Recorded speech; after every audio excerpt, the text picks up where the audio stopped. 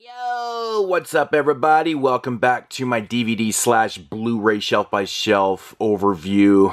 This is part or shelf 22, I believe, which is going to be the entire Blue Underground collection. Well, not the entire Blue Round, but my collection. So, but which is very close. With the exception of the Blu-rays and stuff, but we'll get there. So let's get right into this here, man. We got the 10th Victim with Ursula Anders, man. Oh, man, she is so freaking beautiful, man. And Marcello Mastroianni. This is a cool film, man. You know, this one definitely inspired a lot of films after it and stuff. Basically, they play assassins that are forced to, you know, fight against each other in this... where murder is legalized and shit. So it's kind of one of those type of films. In a sense, like a surviving the game, even though that's illegal, but this is cool shit, man. Really good idea. I love 10th Victim. Good stuff. Next up here we got 99 Women, directed by Jess Franco. This is the X-rated French version. I know this is on Blu-ray now too, which I'm not going to upgrade because why does this movie need to be on Blu-ray? I don't know. I really don't. It's a women in prison film, and Jess Franco made a bunch of these films, which we'll get to here in a few minutes. But it is essentially a women in prison film. If you want to read the synopsis, these films are pretty much all the same. They do have some twists and turns, but you know, they're sleazebag films, lots of lesbian sex and, you know, violence and shit. Actually, not bad. It's actually not bad. I don't mind 99 Women. It's pretty good for what it is. Next up here we have the Alan Clark collection, which is just a phenomenal box set by Blue Underground here. The films that are on here, we've got, actually, which is really cool, man. We've got two versions of Scum. We've got the original version, and then Alan Clark actually remade it in 1979, both starring Ray Winstone. Both are fantastic. They do have a lot of differences, but man, if you've never seen Scum before, you got to check out both versions, man. They're just fantastic. Yeah, both juvenile prison systems and shit. It's just fucking fantastic. Made in Britain is another great one where he plays a skinhead, and it's kind of a character piece about him. It's just fantastic. The Firm is another great film with Gary Oldman. Just shot fantastically. Acted brilliantly. Elephant, which was actually produced by Danny Boyle. I think it might be based on true events, the separatist killings in Northern Ireland. I'm not 100% sure. It's been a while since I've seen that one. And there's also a documentary on here which is very informative about Alan Clark. So, but these films, you know, although not being horror films, are just fantastically made films. You gotta check these out, man. Tim Roth, fuck. Just, he's so damn good at Made in Britain. Oh, it's like ridiculous. So, yeah. Amazon Jail, from the director of Bear Behind Bars, which we'll get to in a minute. Another women in prison film. That's what it is, man. It's just sleazebag shit. These movies crack me up. I'm a big fan of women in prison films, or just prison-based films in general. These ones are just beyond sleazy, though, man. They're so fucking sleazy. Sorry about the glare, guys. There's nothing I can do about it. But yeah, you're into women in prison films, Amazon Jail. It's not bad. It's okay. Anguish, Spanish Giallo. It's kind of like a movie inside a movie. I love this movie, man. It's so great. It's so great. I love well, I shouldn't say I love the eye part on this, but you know me with eye mutilation and shit. It just really gets underneath my skin. So, but yeah.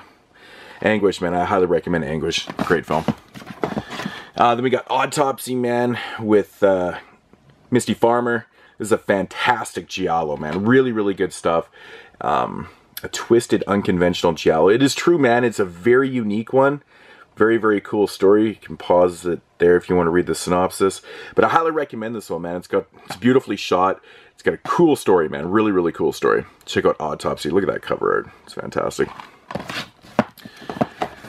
Then we got Baby Yaga. This is like a lesbian type vampire, very stylish, artsy vampire type film about this one vampire takes another one under her spell kind of thing. It's very slow going. It's a very erotic vampire type film. Not for everybody. I don't mind it. It's okay. It's not my favorite film of this subgenre of vampire films. I don't know what you want to call it, but it's okay.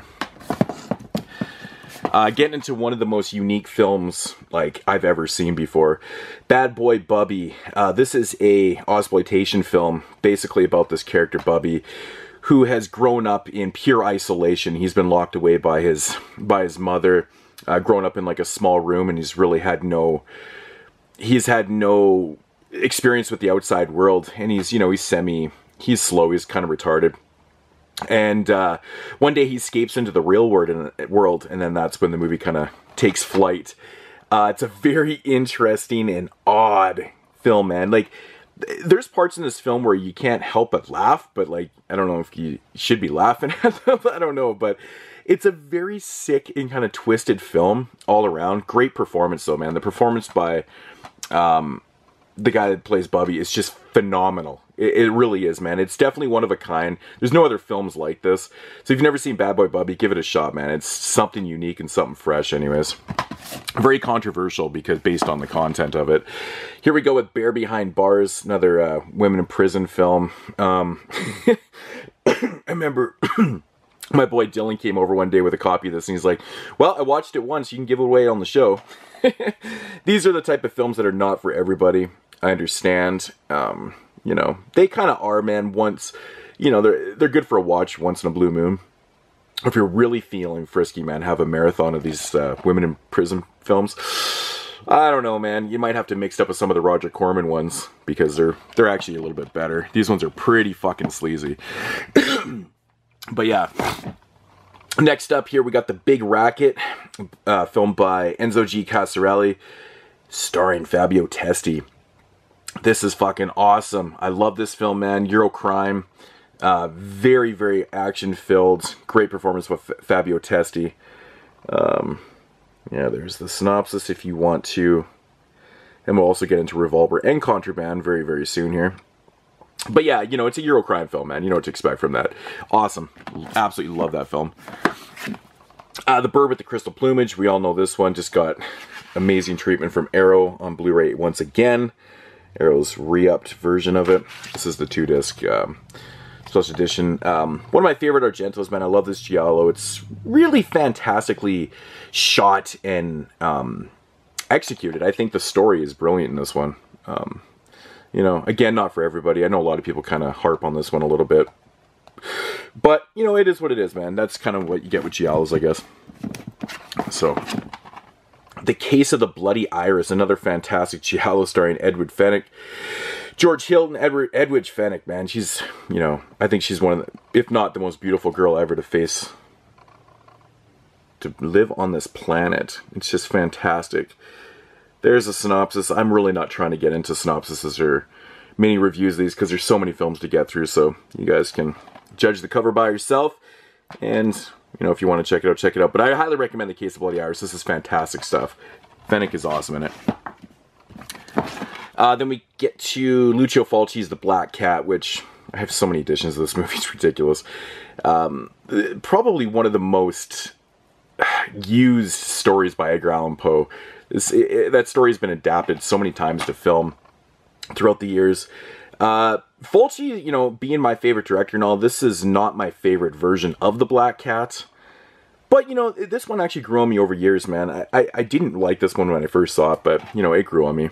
But, yeah, you know, The Black Cat, we all know the story. But, yeah, another fantastic Giallo. The Black Belly of the Tarantula. This one is just fantastic with Barbara Bach, the one-time Bond girl. Yeah, this one right here. It's got such a unique storyline to it too. You guys can see that right there. And pause that right there. I love this, man. Beautiful women with the poison of a rare wasp paralyzing them and forcing them to witness their own brutal murders. I mean, does that not sound amazing? This movie's awesome. Really, really good. Next up here we got Lamberto Bava's A Blade in the Dark. Yeah, Giallo slasher film, basically about a dude that is working on sound on this film, and then these murders start happening. Good stuff, man. Love the soundtrack. Got some pretty good kills. I'm a big fan of Blade in the Dark. Check it out, from 1983. This is a later Giallo slash slasher, I guess. It's, yeah. And then next up here, man, we got the Blind Dead collection, which consists of Tomb of the Blind Dead, Return of the Evil Dead, The Ghost Galleon, and of course Night of the Seagulls, which is getting a Blu-ray release from Scream Factory. They're releasing the 4th film in a quadrilogy. Isn't that interesting? So Tombs of the Blind Dead, dealing with the Templars, which is a very cool idea, actually, man, because they hunt. You know, these things come alive. These Templars come alive, but their eyes have been pecked out by, crows and stuff like that. So they basically hunt by sound. So I like the premise of this, man. It's very, very creepy. It's cool. It's got awesome music, man. It's shot beautifully. It's got great atmosphere. Yeah, the Knights Templar, Executed Horseman. Yeah, fantastic stuff, man. I really like this movie. And then we got the sequel, Return of the Evil Dead, which I've actually had people ask me if this was like an unofficial sequel to The Evil Dead. I'm like, not even close. No, this movie was done way before The Evil Dead came out. 1973, for the people that are wondering. But yeah, more of the same, Knights Templar. Yeah, shot beautifully. Love the sequel, man. Return of the Evil Dead. Good stuff. And now, if you guys listen to the podcast, I have a running joke on there. I love movies that are set on boats and stuff. And oddly enough, this one right here, The Ghost Galleon, the 3rd one in the Blind Dead trilogy, is actually set on a boat, but this is my least favorite of the 4. Go figure. I think this one had a lot of potential, but it just wasn't executed to my liking. But still not a bad film. It's not like I dislike it. It's my least favorite of the 4. And then we got the Night of the Seagulls, which I really enjoy. This is a good one. Actually, kind of a little bit different, but very, very nice. I think it's very cool that, it's something that hasn't been explored a whole lot in horrors, using the Knights Templar, which is actually kind of cool. You think that would get explored a little bit more, because they're kind of an interesting group of people from back in the day. And then we got a documentary on Armando de Osorio. This is really good stuff right here, too. Very informative. And that's the cool thing you get in the box set right there, because you get that documentary. You can get all these things separately, but so I guess I'll try not to kick over the rest of my coffee here. Anyways, moving along here.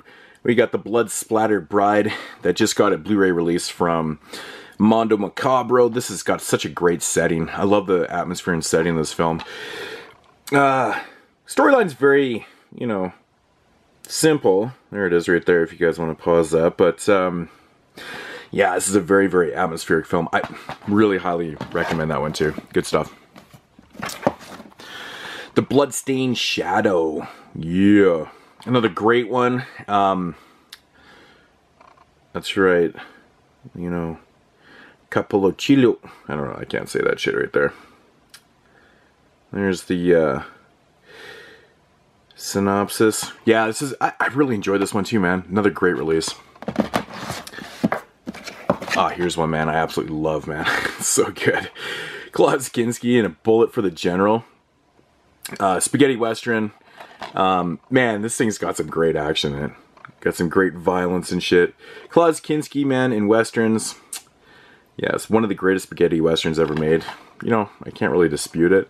It's very, very fun, but Claude Kinski fucking so good in this. And then we got Jess Franco's Cannibals. Jess Franco was not a big fan of the cannibal genre. He's been on record saying that. He was actually kind of forced into making this and a couple other cannibal films. And he, you can tell he didn't put his heart into these movies because they were not that good. In fact, he hated these things. He hated the genre, he hated his movies that he made, but he made them for the paychecks. And then we get these nice editions of them. This one right here is very run-of-the-mill. You can tell, pretty much like all of Jess Franco's cannibal films, they were just, like I said, they were not his forte. But yeah, this one right here, we've seen this kind of storyline before. But, for what it is, it's not like, it's not the worst thing in the world. It does have some good gore. Just put it that way. I mean, if you're going to watch these things for any reason, it's for the gore. I mean, Joe Bob Briggs, he gives a thumbs up on it. A 97 on the vomit meter. That's an awesome quote. A 97. I love that. Cannibal Man. Another video nasty along with Cannibals, I think, was on there too. This movie right here isn't exactly what you think it is. It's not like a straight up cannibal film. It's got a kind of a unique storyline. It's kind of slower. It's odd. It's more of a character study. Feels like a thriller. Very reminiscent of Polanski's Repulsion. I don't know about that, but yeah, this one's a little bit deceiving. It's strange. It's a strange one, but yeah, it's all right for what it is. David Carradine in Cannonball, car flick. Yep, that's what you're gonna get there. The car crash cult classic from the director Eating Rakul and Death Race 2000. Yeah, that's it. Yeah, it's pretty much exactly what it is. Yep. I actually really enjoy this film, man. David Carradine always did good stuff, man. Always did good stuff. Mikel Suave's The Church. Yeah. I absolutely love The Church, man. Fantastic. Actually, coming out on Blu-ray. I never did grab the Shameless Blu-ray, so it's kind of interesting to get in Region 1, but I think I'll be grabbing that. You know, it's cool, man. I love the setting of this. The story's pretty interesting, too. You know, the whole... and the execution. I'm a big fan of The Church, man. I mean, I like these kind of religious type theme films. I don't know. Even though I'm not very religious myself at all. But I do like them. They're interesting. The Cat o' Nine Tails. Yeah, what can I say, man? This one's just getting an fantastic Arrow Blu-ray release, which should be shipping soon, I guess. Not my favorite Argento in the world, but it's still a fun film. Another one that we covered on the podcast. Seen this one multiple times. It's a decent giallo, not one of Argento's top shelf ones though, but still highly recommend it. It's still really good. Then we got Celia, another Jess Franco film. This is just like pure smut. Here's the storyline. Yeah. It's just pure smut. It's basically what it is. Not for everybody. Not even really for myself. I don't really care for it, to be honest. Contamination by Luigi Cozzi, man. Alien ripoff. The exploding pods in this. Or the exploding eggs, I should say, or whatever. Fuck. This thing's gory, it's fun, it's stupid, it's such a ripoff, but it's so much fun. And Arrow did a great job with their Blu-ray of this, man. It looks fantastic. But such a fun sci-fi alien ripoff. It's good stuff, man. Next up here, we got the Christopher Lee collection, which consists of The Blood of Fu Manchu, The Castle of Fu Manchu, Circus of Fear, and The Bloody Judge. This one was actually limited to 2,500. You know, these things, it's weird. I always used to see these around, even years after they were apparently out of print, because this was like an earlier release from Blue Underground. Like, I think this one came out... yeah, this one, it says 2003 this thing came out. I still saw these things even till like last year on the shelves. So, I don't know, man. People just didn't buy into them. Without pulling out the discs, these are all the cover arts on there, which is kind of handy. Blood of Fu Manchu, Christopher Lee playing a Chinese. Look at him!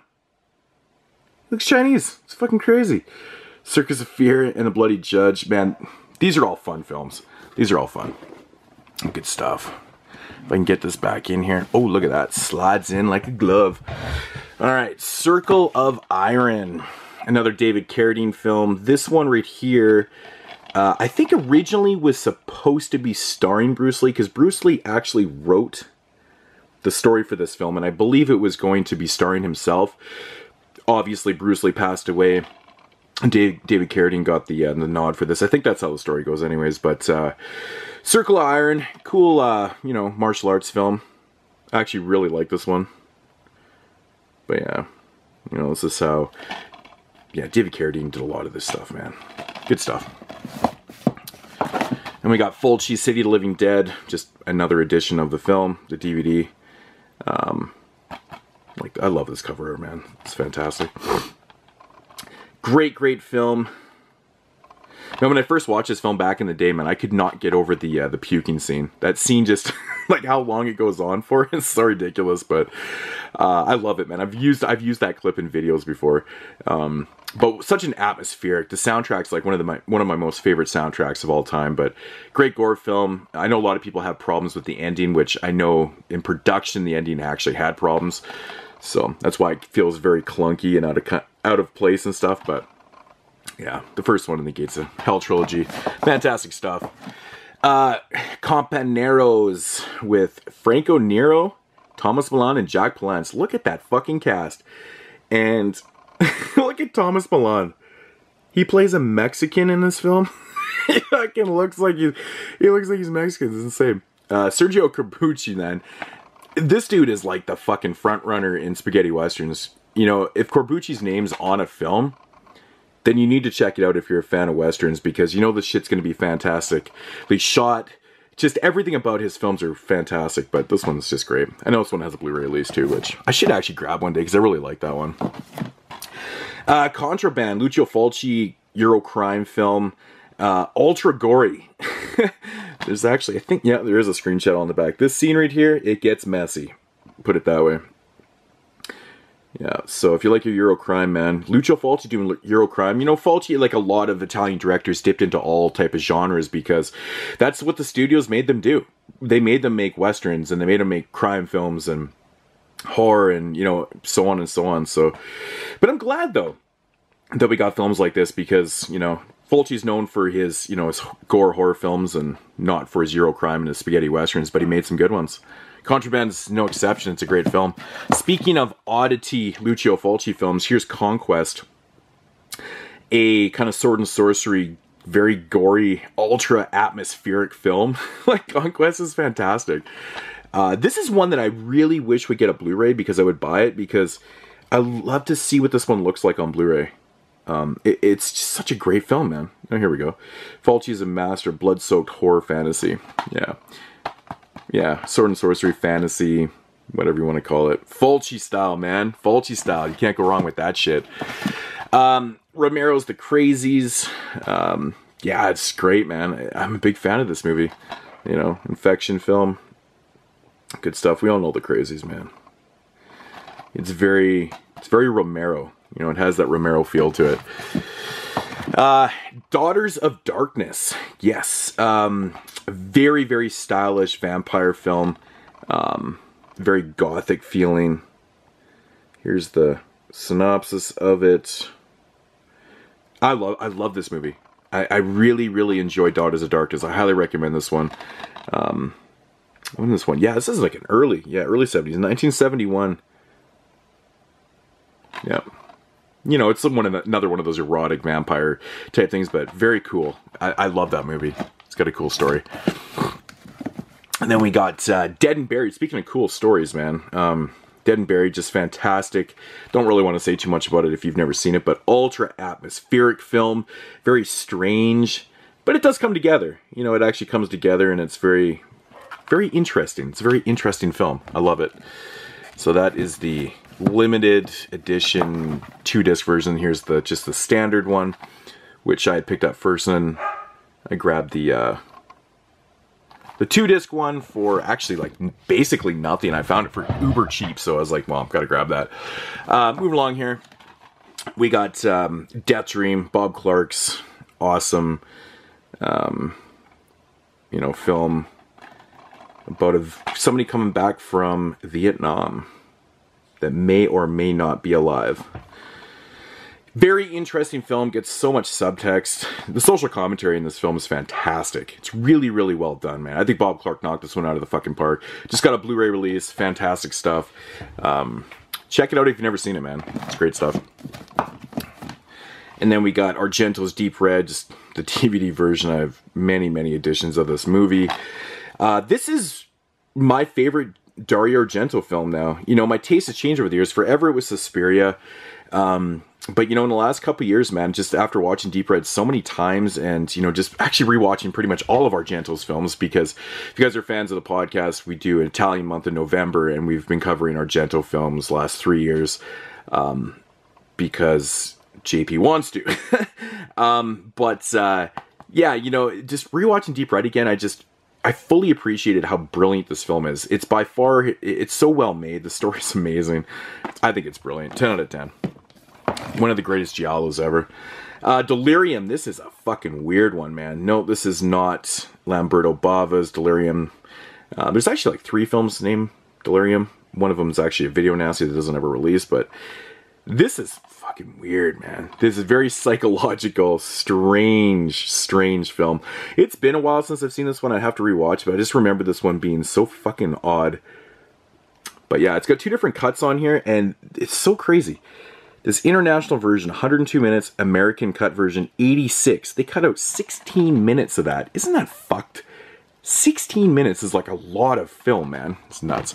But yeah, that's a weird one. I gotta rewatch that one sometime.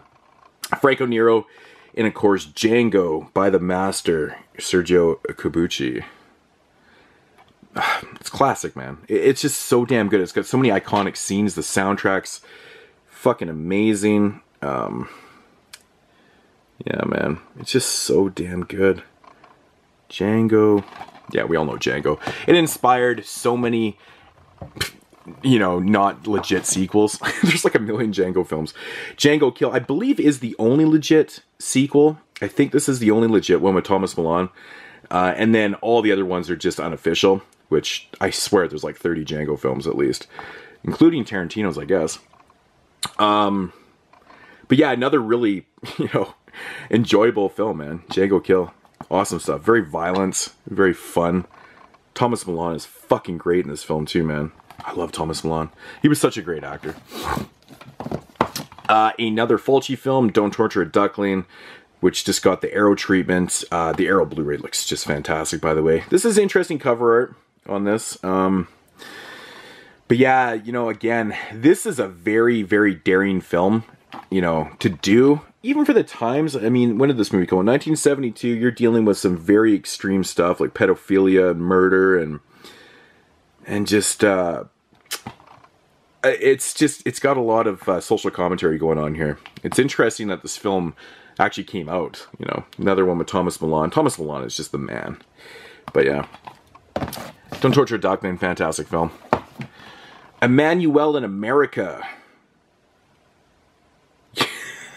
Yeah, it's an Emmanuel film, man. It's an Emmanuel film. Plays a photographer. I mean, it's basically the same storyline in every film. Turns into very smutty stuff from Joe D'Amato. It's got a girl sucking a horse's cock in it. I mean, what else could you ask for, man? It's an Emmanuel film. Not for everybody. Very smutty. I actually really like this film, though. Not because of the horse cock sucking, but you know what I mean. It's a fun exploitation film. It is what it is. Eugene, another Jess Franco smutty film. I mean, look at this cover. You know what you're getting yourself into with this one. Yeah, man. Christopher Lee in this film plays like this kind of a, I don't know, I don't want to say dominatrix. I think it's a woman's title, but sinister Dolomens. Yeah. And that's what he does. It's a very sexual orientated, perverse type film. Yeah. It's an interesting role for Christopher Lee. You don't see him doing roles like that. So you want to check out Christopher Lee in a very oddball role. Check out that. Cronenberg's Fast Company, you know, racing film with John Saxon. This is a cool addition because it actually comes with his bonus films Stereo and Crime of the Future, which I know have been released by Arrow on Blu-ray also too. But Fast Company, a very interesting Cronenberg film because, you know, he's mostly known for doing body horror films and having very unique type films. This is very kind of run-of-the-mill but fun. I really enjoy this film, man. Good stuff, man. Fast Company. The Fifth Chord with the man Franco Nero. A great awesome giallo. Like, The Fifth Chord. This is one that really does not get talked about a lot. I don't know why. Maybe because people think it's an action film. I think I heard... someone commented one time on one of my videos and asked me if this was an action film. So maybe that's what it is. I come to think of it. I don't know. Maybe because it just kind of looks like one. But not really, I guess. I mean, that imagery right there just screams giallo. But, I don't know. But yeah, here's the storyline. Really good. Highly recommend The Fifth Chord. I love it. The Final Countdown with Kirk Douglas, Martin Sheen, James Ferrantino. This is an interesting film. It's like a PG kind of time warp type film about they get transported back in time into 1941 from this like electrical, I think it's like a, you know, lightning storm. And it takes them into the days before the attack on Pearl Harbor. Yeah, there it is. So now they're trying to change the course of history because this was taking place in present time and they know what happens. So now they're trying to prevent that and change history. It's a pretty interesting film, actually. You know, cool fantasy time warp type film. I liked it. Show that one to the kids, I guess. And here's one that you can't show to the kids. William Sanderson, Robert Judd, and Fight for Your Life. Another video nasty for actually good reasons. I mean, if there's ever going to be a film and that's going to be on a video nasty list, probably this one. This one is probably the most racist film ever made.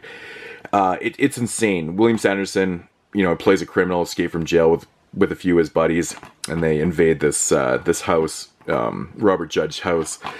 And they take his family hostage, and they just fuck with him. It has some of the worst, like, racial insults ever. I mean, the N-word is used so many times in this film. It's brutal, man. It's so brutal, but an amazing film. It's so well done. Like, William Sanderson, this is his magnum opus right here, man. Fuck. I love Fight for Your Life. Check it out if you've never seen it before. It's awesome. For the Apocalypse, now, another Fulci film, Western style. So For the Apocalypse, I mean, it has some pretty decent gory moments and stuff, but yeah, I love this film, man. For the Apocalypse, well shot.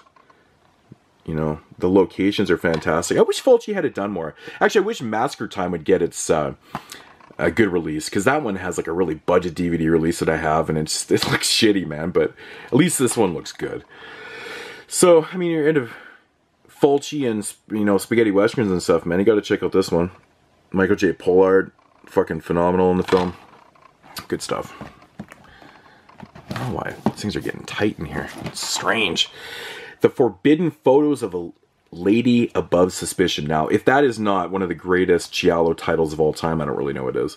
A spicy giallo. Yep, this is a good one. I actually really enjoyed this one too. Yeah, there's a storyline for it. Good stuff. I mean, you have to check out, if you're a fan of giallos, you've never seen this, you have to check it out just based on that title. So awesome. The Girl from Rio, another Jess Franco film. This one right here is just, it's ridiculous. The storyline's so ridiculous in the film, and this is actually a good Jess Franco film. I actually really enjoy this one. It's basically about world dominance, man. Like this kind of dominatrix lesbian type thing who's trying to take over the world and kind of damn all the males in the world and shit. I think that's what the storyline is. Something like that. Yeah. 60s action orgy as bisexual supervillain Sumitra launches a diabolical plan to enslave the male species and her army of lusty warrior women. Yeah, man, it's fucking fun. It actually has some pretty quirky moments and stuff in here. It feels different than a regular Jess Franco film for some odd reason. It's strange. Kind of like that one. Then we got Going Under, the unrated version.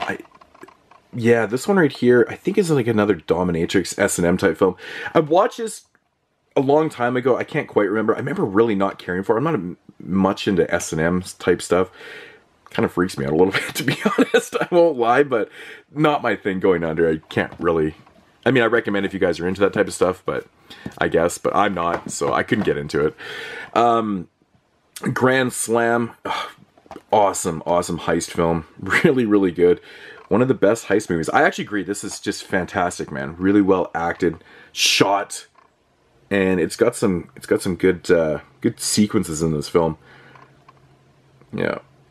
You guys like your heist films from 1969? Good stuff. Grand Slam, check it out. Awesome. Speaking of great Euro crime films, Enzo G. Casarelli at the Heroin Busters, Fabio Testi, David Hemmings. Awesome. This one's got great action in it. Great story. But, you know, it's pretty self-explanatory. The Heroin Busters, it's exactly what it is. You know, trying to take down the syndicate. Heroin Busters, fucking awesome. Love that film.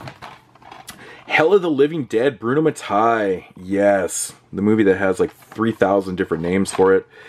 You know, the funny thing about this movie right here is that, you know, as poorly as it's made, because it's a Bruno Mattei film, I mean, he still scores, you know, he has a whole pile of stock footage in his films. The idea isn't really that original, but it still holds a lot of social commentary. It's actually quite interesting. It was still like a very social piece. Yeah, and which is actually still kind of relevant today. It's pretty interesting. I love this movie. It's just such a fantastic time. But, you know, if you're looking for a well-made, you know, kind of zombie undead film, you know, probably stay clear. But It's so much fun. I love it. Such a good one. Speaking of good films, we got Hitchhike, where David Hess plays a, basically the same character as he played in Last House on the Left. He plays that beautiful scumbag, as I like to refer to him as. We got Franco Nero, Corinne Cleary. They're on a road trip. They end up picking him up, and he fucks with them. It's, it's David Hess, Last House on the Left. Fuck. He's just such a fucking scumbag. I can't believe how many times he played this fucking scumbag. It blows my mind. Yeah, Last House on the Left and House on the Edge of the Park. I mean, basically the same character also, but Hitchhike's awesome. Franco Nero. It's funny to see Franco Nero in a kind of a vulnerable role like this. He's always playing kind of like the big, hero, or, he's always playing the tough guy and shit, but he's a little bit vulnerable in this film. It's interesting to see that. I enjoy the shit out of Hitchhike. Speaking of Franco Nero and How to Kill a Judge, it's a fucking awesome film right here. Another kind of Euro type crime film. Action thriller, I guess however you want to. But yeah. How to Kill a Judge. Good action. Fulci, House by the Cemetery. Good stuff, man. Good stuff. Good gore. Bob's dubbing is the best ever. Poor guy, man. It's funny, man. If you watch the Arrow Blu-ray features and stuff, they actually talk about the dubbing and shit. It's such a bad rap. People are like, man, the kid's acting sucks. It's like, he's fucking dubbed. Yeah. Third one in the Gates of Hell trilogy. I love it. Inferno, the sequel to Suspiria. I love this movie. The Blu-ray just looks phenomenal from Arrow. Looks great. I've never actually seen the Blu-ray for the Blue Underground one. I never picked it up, but Three Mothers. Yeah, Inferno. We all know it. This is another great one, man. Keoma, Franco Nero, spaghetti western. So good, man.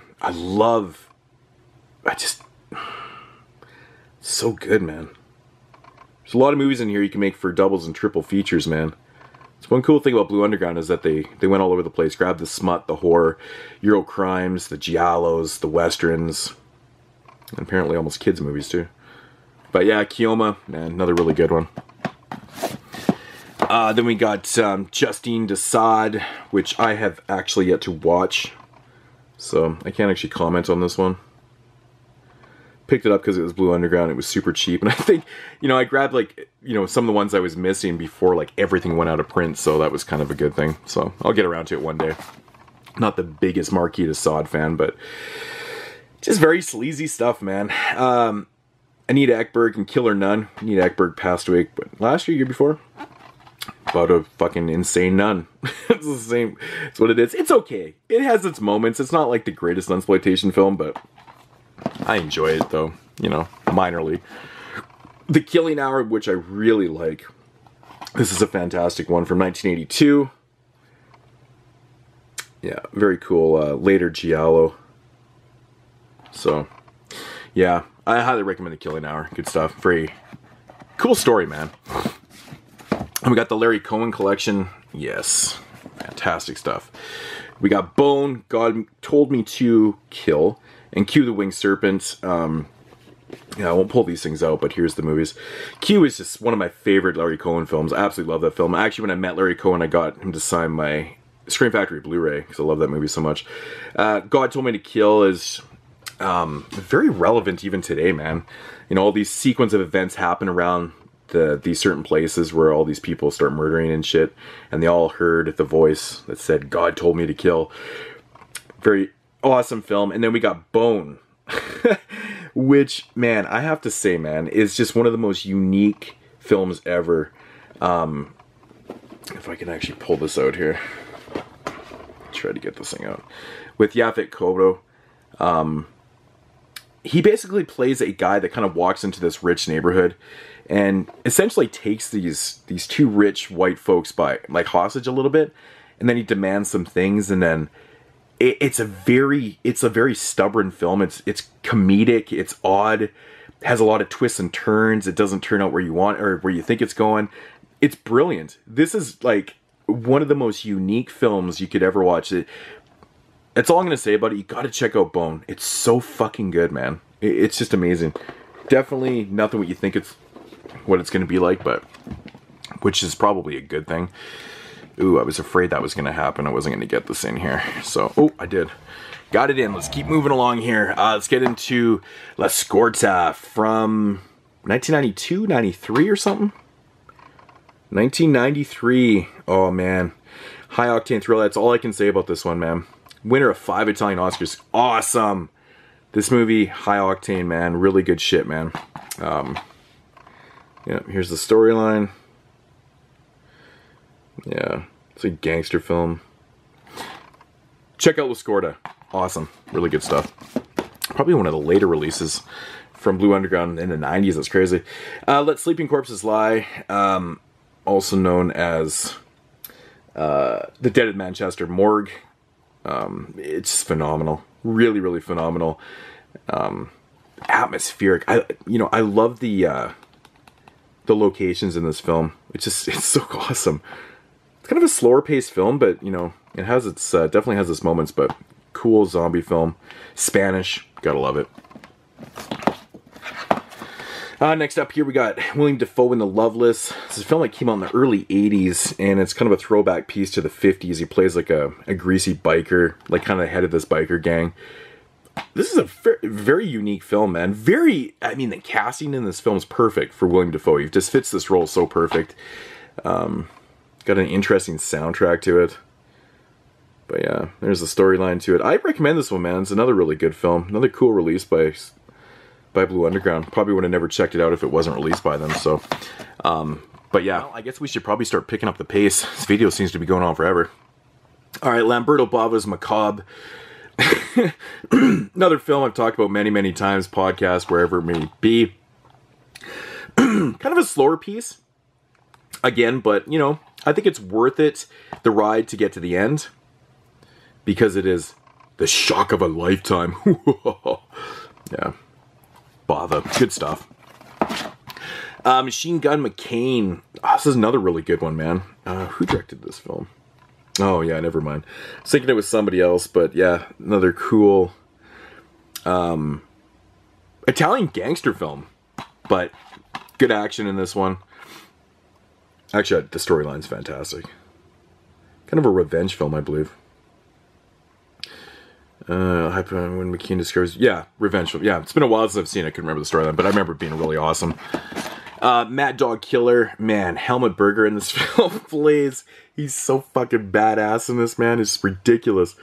Him and like a gang of people. I think they break out of jail, and he ends up... They go on this like killing spree type thing. Yeah, the psychotic spree of robbery, rape, and revenge. Ends up fucking with Marissa Mel's character, and this cop starts going after him. It's just kind of one of those cops and robbers type stories. Really good shit, man. But he's just so vicious in this movie, man. This was actually a video nasty, aka the Beast with the Gun. Helmut Berger, man, should have won a fucking Academy Award for his performance in this. So good. Another Lucio Fulci film, Manhattan Baby. This is probably one of his... I would say this is probably Fulci's worst film that he ever made, which I always found very odd considering this movie came out right in the golden age of Fulci. You know, he made this huge string of amazing films, and right smack dead in the middle of that amazing streak of cinema madness was Manhattan Baby, and it was such a miss. It's just so bizarre that this movie came out. Of course, we have, again, Bob. But it has an interesting, you know, story developing in this one. I just think it's not executed properly. It does have a cool score, though. That's probably the best thing about the movie. Lustig's Maniac. Of course, William Lustig owns Blue Underground. Yeah. One of my favorite movies of all time. Just one of many, many editions of this movie that I own. It's classic. Joe Spinell. Amazing. What can I say? Psychological slasher, I guess. Menage. A Man Called Blade. Oh, man, this movie.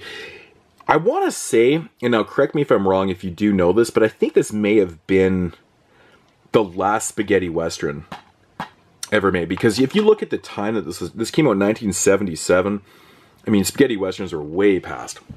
I believe this is one of the last, if not the last, spaghetti western to come out, and it's too bad actually, because this is actually a really good one. Another really good one. So, yeah, I don't know. Correct me if I'm wrong. Donnie, if you're watching this, let me know. Mark of the Devil. A film that I hated when I first watched, man. I watched this film years and years ago. Fucking hated this movie. Kind of a witch hunter type film with Udo Kier. Yeah, but the interesting thing, you know, this one has a history. I think this is another, you know, Video Nasty. The movie that was so extreme that audiences were given barf bags, free barf bags. Really? Like, that is, like, brilliant marketing right there. I mean, this movie is actually not that gross, and, I mean, there's way worse films, but it's great marketing, man. The first movie rated V for violence. Totally uncut and uncensored. I like it, man. It is decent. It's still not one of my favorite ones, but I do like it. Marquis de Sade's Justine. This one's alright. Just Franco. Again, you know, Marquis de Sade stuff. It's very sexually explicit. This one's got Klaus Kinski in it, so, you know, it's definitely worth watching for that. Jack Palance. Yeah. Yeah, the cast in this is crazy, actually. Like, Klaus Kinski, man. Jack Palance doing a Jess Franco film. But yeah, it's okay. It's not bad for what it is. It's been a while. You know, I've really only watched those films like once. Then we got the, the Manye Kanye collection. Mondo Kane, however you want to pronounce it. Everyone says it differently. These are, you know, the Mondo films from the 60s, like real life shit. Mondo Kane 1 and 2, Women of the World. Africa Audio, the English version. Africa Audio Director's Cut. Goodbye, Uncle Tom. Adios, You Tom. And, of course, The Godfathers of Mondo. This is a really nice set. Here's all the covers right here.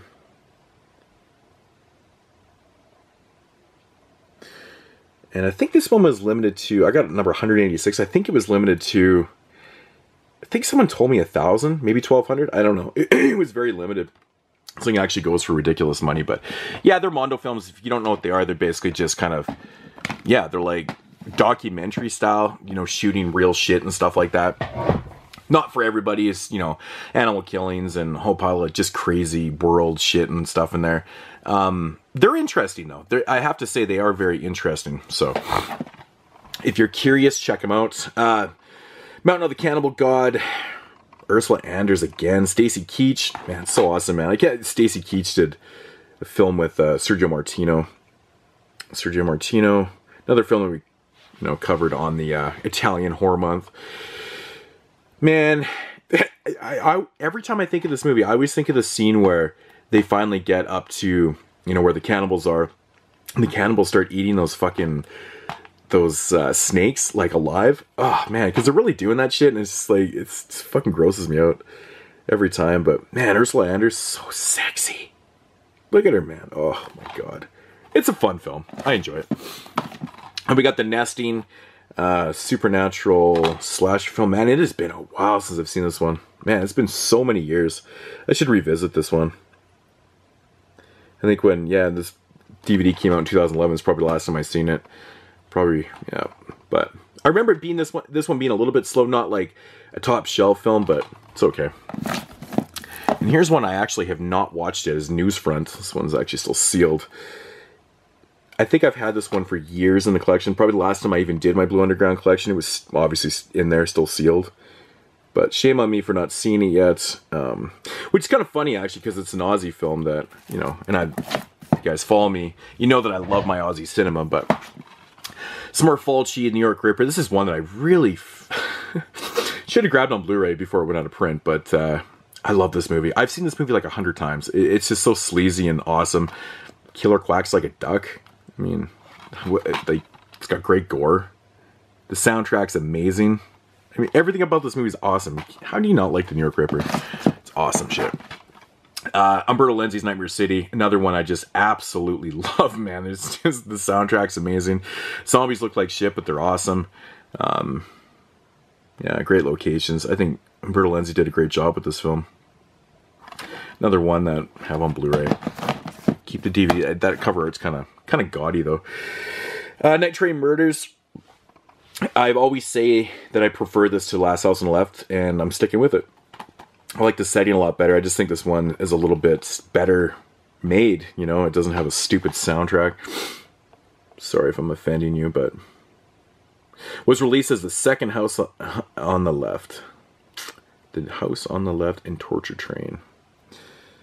Yeah, this one's fucking sadistic, man. It's just, if you really look at the characters and the motivations and stuff and how the female gets involved, it's just a sick fucking movie, man. Great stuff, though.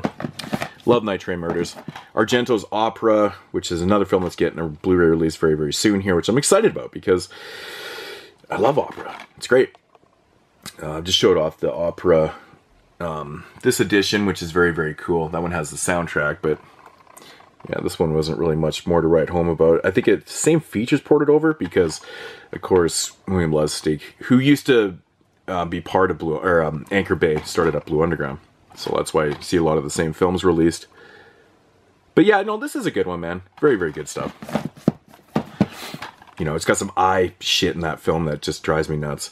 The Prowler, man, directed by Joseph Zito. Yep, good stuff. I always liked Savini's effects in this one. A lot of people shit on this film. I don't know why people shit on The Prowler. I think it's actually a really good slasher film. I don't understand the hate for this one, man. I like the story. Yeah, dude, I don't know. Prowler's good. It's good stuff. The Pajama Girl Case. Good stuff, man. This is actually kind of an interesting film. I know my man Derek actually did a review for this. So maybe check out his review. I've never reviewed this one before. I've seen this one a few years back. I actually honestly can't remember this one that well, man. But yeah, so go check out his review. Double feature, Jess Franco, Two Undercover Angels and Kiss Me Monsters. These movies are fucking bizarre. Really, really bizarre oddities. Oh my god, these are so straight. Yeah, a psychedelic acid jazz wig out. That actually describes it pretty well, man. These are fucking weird ones. Actually, two pretty decent films by Jess Franco, to be honest. But, you know, they are Jess Franco films at heart, so. Brutalized Rats, Night of Terror, post-apocalyptic killer rat film, can't go wrong. Amazing soundtrack. They kill a lot of rats in this film. They really do kill a lot of rats. I love that shit, though. Revolver with Oliver Reed and Fabio Testi. I wonder if Oliver Reed was shit-faced in the making of this film.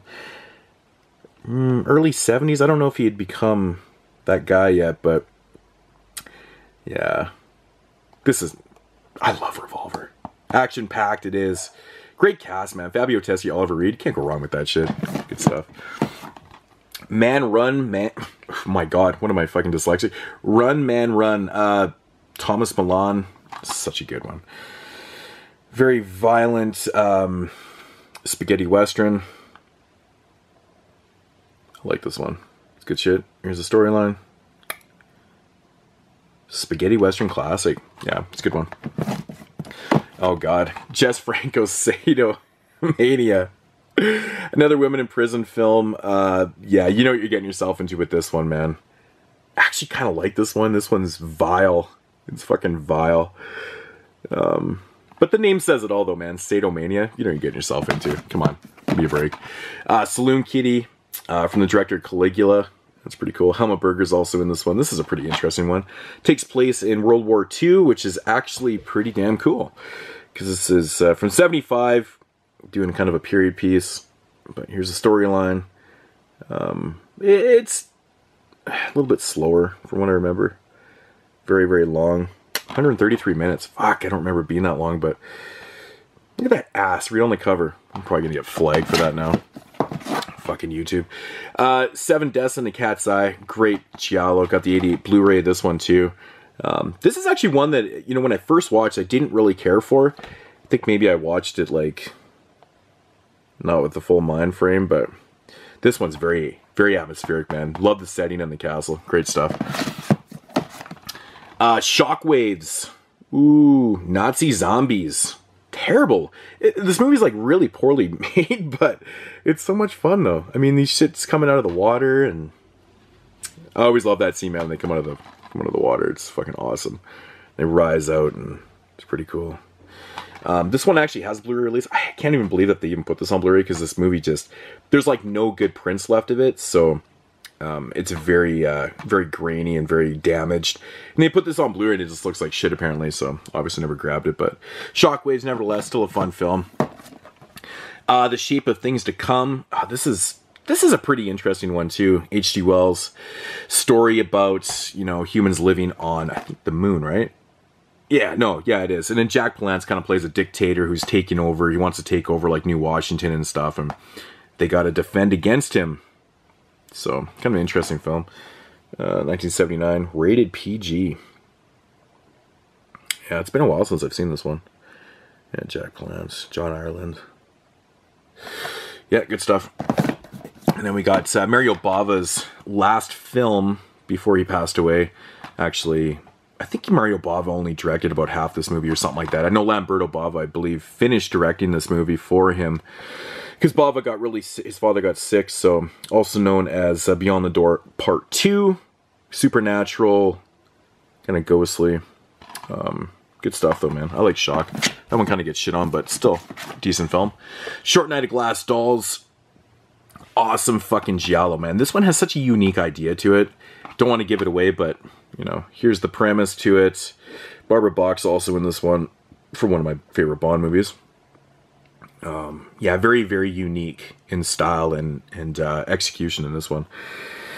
Blu-ray looks great from '88. Then we got The Smithereens, a second one in here I still have yet to watch. I don't know why I don't watch this. Well, I've been told by many people to check this out, and I just buy too many movies, I guess, and just can't check them all out, but I have not seen this one yet, so I can't comment. Then we got Snuff. Very cool packaging on this, limited to 5,000. Of a video nasty that is fucking horrible. This is a terrible film. It actually releases on fucking Blu-ray too, I believe. It's so bad. This movie sucks. It's supposed to be like a real snuff film, but it's just not. It's terrible. It's like legitimately bad. It's so bad it's actually bad. Mikel Suave's Stage Fright. Some call it a giallo, some call it a slasher. What do you guys call it? I love this movie, man. Great, great soundtrack. Used the theme for this many, many times in videos and stuff, but got cool kills. Love the location. I love the setting of this film. It's awesome. Trapped in this playhouse, and the owl killer starts taking him out. Good shit, man. Stage Fright. Dario Argento's Stendhal Syndrome from 1996. This is one right here that I am not, like, overly the hugest fan of. My boy JP loves this movie and actually made his top 10 in 96, which you would think that an Argento film would, but it actually didn't. I don't know, man. The more I watch this film, the less I like it. I think this one suffers from being too long. I think he probably should have edited this one down a little bit. I feel like it drags in a lot of parts. I mean, this one runs 2 hours. I like the premise. The Stendhal Syndrome is a cool idea, you know, with his daughter, Asia Argento, but I feel like it's too long. I feel like it could have been tightened up, and the pacing is off to me. So, Enzo Z. Cazzarelli's Street Law, Franco Nero, Barbara Bach. Fucking love this movie. Eurocrime, great action. Oh man, so good. Here's a storyline. See, all these movies, they just keep being repeated, you know? Django, Black Belly the Tarantula. Awesome. Love Street Law. Good stuff. He's so badass in that film, man. He's so tough. Strip Nude for Your Killer from Andre Bianchi. We just covered these ones. Did a Bianchi director spotlight on the Italian month. And it's fantastic, man. It's just sleazy, sleazy goodness, man. A lot of muff. Some of the biggest 70s muffs you'll ever see are in this movie, man. Trust me. It's good shit, man. It's got some pretty interesting kills. Ultra trashy fun. That's the best way to sum it up. It's good shit. Love it. And then we got Jess Franco's Succubus. Yes, it is about a succubus. I actually like this film. Very, very trashy. But it's a little bit slower too, actually, from what I remember. And it's only 79 minutes. Holy fuck, is it really that? That's not good if it's slow. It's 79 minutes, but there's the synopsis.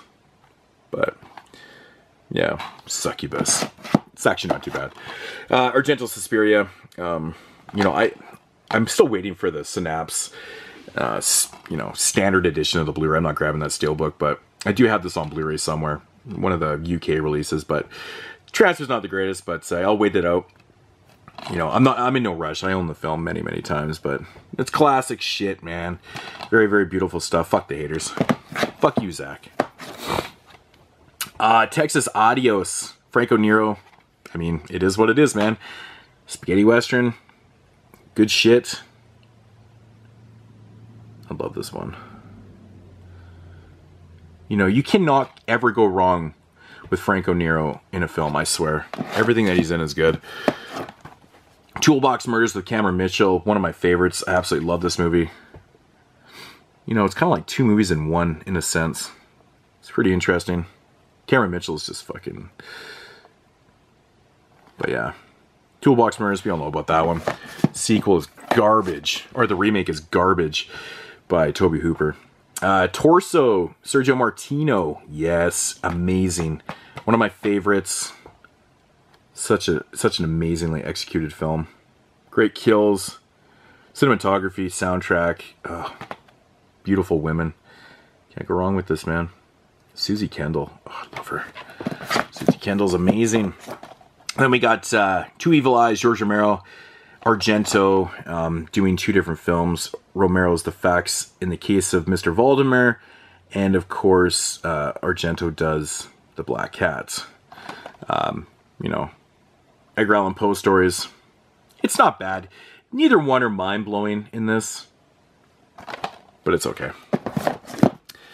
William Lustig's Uncle Sam. Man, I really do not like this movie. This movie sucks. 1996. Trash. The story is so fucking stupid and it's just executed so bad. I'm sure William Lustig does not care for this movie himself. He's done better movies, man. I don't know. I'm just not a fan of that one. It's irritating.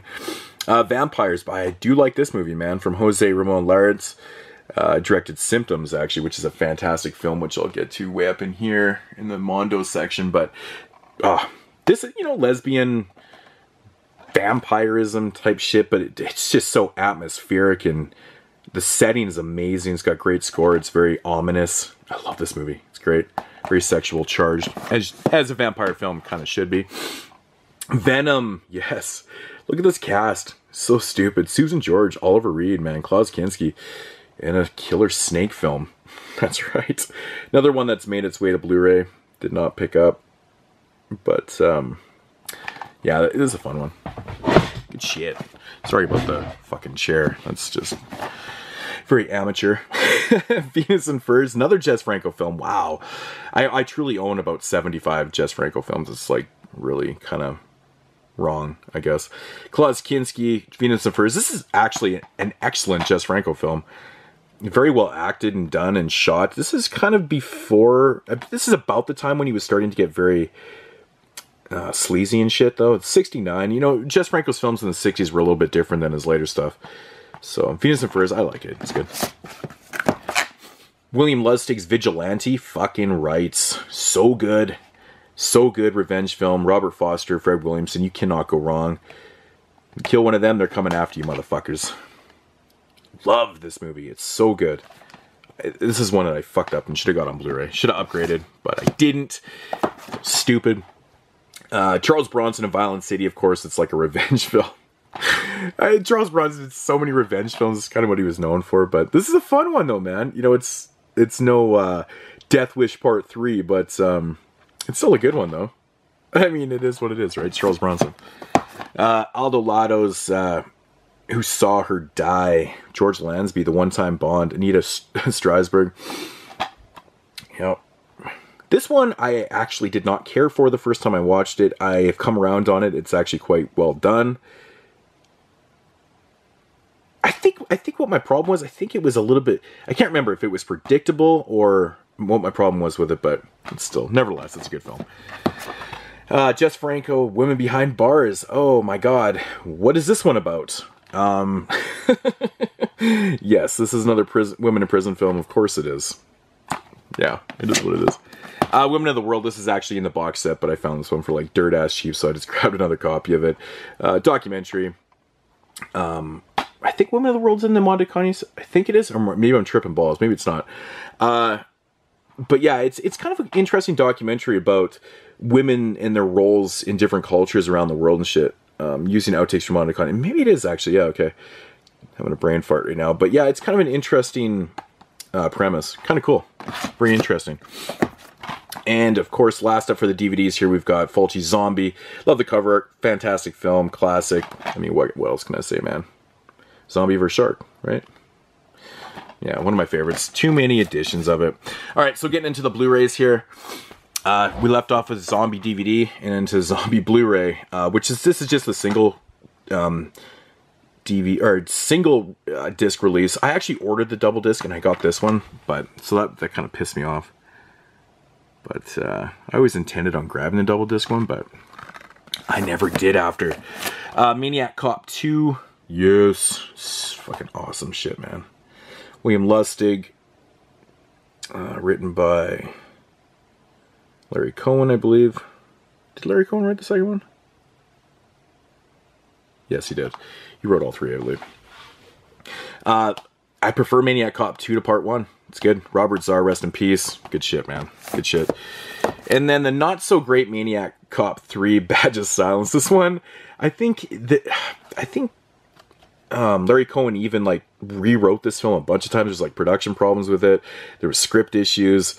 It kind of shows in this cut or in the final product. But you know, it says this is like the unrated version. I have no idea what's different from the unrated to this theatrical. So if anyone knows, let me know out there. I honestly don't know. I don't know. I can't remember. Maniac on Blu-ray, single disc version. You know, it does have a fair amount of features for the single disc. And then, of course, we've got the 30th anniversary, so we've seen Maniac 3 times in this collection. But yeah, this one's awesome. It's got the, you know, the documentaries and all the goodness on here, man. All the shit you want to know about Maniac and Joe Spinell and William Lustig. It's awesome. Yeah, here's The Living Dead of Manchester Morgue. Showed the DVD off. Let Sleeping Corpses Lie. Picked up on Blu-ray because I love this movie, and the Blu-ray looks phenomenal. It really does do it justice, man. It's awesome. So, another one of my favorite zombie films of all time. Gotta check it out.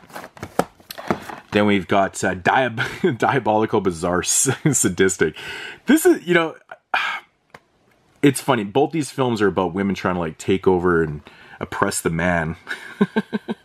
We talked about the girl from Rio earlier. The Million Eyes of Sue Maru?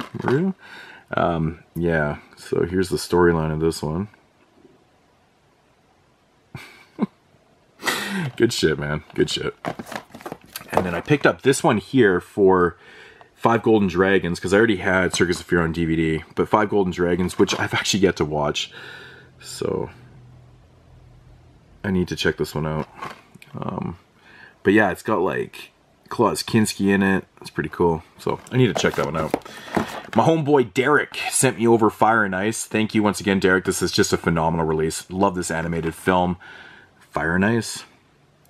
This is like my favorite animation. I love this, you know, early 80s stuff. What year did this movie come out in? 7.1 they put this in. Fine. 1983, it totally makes sense. Yeah. But this is awesome. Awesome. Love Camp 7, Nazi exploitation. This is such a shitty movie, but you know, I like it. I'm a big fan of Nazi exploitation. I don't know. I just find the movies to be mostly terrible, but entertaining. I don't know what it is, man. I've always been obsessed with Nazis. I know that sounds bad, but I meant the history of them and just they were interesting. But Love Camp 7, man. Oh, another video nasty. Then we got The Lift, Dick Moss. You know, it's a fun premise. This one's it drags a little bit in my opinion. I think it's a little bit too long. It's got some fun effects and stuff. You know, killer elevator, man. Like, you can't go wrong with that, right? So, but yeah. And then we got the remake, Down, also known as The Shaft, with Naomi Watts. I actually prefer this one a little bit more. I think it's a little bit of paced, even though it runs longer. But it's got some fun kills, soundtrack, Loving an Elevator. Yeah, you can't go wrong. I think it's a joke between me and Derek now, man. Loving an Elevator. So it's just like so perfect for a film like this. But there's one kill in this film that it literally floored me. So fucking funny. this dude gets sucked into an elevator and thrown out this building. Just the way it happens, it's so funny. It's so funny, but yeah, down. And we've got Death Dream. Yes, Bob Clark's film that we already talked about. Yeah, good stuff right there. Lots of features. I gotta compare these actually. I don't think the DVD has that much on there, but yeah, such an amazing film. So, but yeah, so that is gonna do it for the Blue Underground collection. Holy shit balls, that video was really, really long. I knew it was going to be, that's why I wanted to do it by itself. So I hope you guys enjoyed that. Yeah, as you can see, I did not upgrade a lot of the DVDs to Blu-ray. I just, you know, I don't upgrade everything. I just upgrade the ones that I want to. Didn't own those, so that was very cool. But, yeah, man. So that is going to do it for Shelf 22. I guess we'll come back and do, like, the TV stuff, I guess. I guess we'll just do the TV, and then we'll get into, like, the Godzilla, Ghost House, and, like, Unearthed Films and stuff. I guess we'll do it like that. I still have the DVD box sets to go through, which I might move around because, as you guys can see, I've put my Vinegar Syndrome stuff up there, which doesn't even fit anymore because I have so much more to put up there. So I still got to do some organization. I'm leaving for Vegas tomorrow, so whenever you're watching this, I might be there. I don't know. But check you guys later anyways in the next video. And as usual, peace!